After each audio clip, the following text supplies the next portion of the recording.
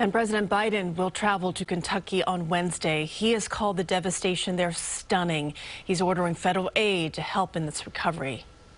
With each passing day, the human impact of this devastation is the depth of the losses are becoming more and more apparent. This is a town with a relatively low average income of under $20,000 a year. It's a town that has been wiped out. The president has already signed an emergency declaration for Kentucky and says that he is ready to do the same for additional states. And New York City's Office of Emergency Management says it has answered the call for help there. At FEMA's request, members of Urban Search and Rescue New York Task Force 1 have been sent to Kentucky. The deployment includes specially trained people from the NYPD Special Operations Unit and the FDNY.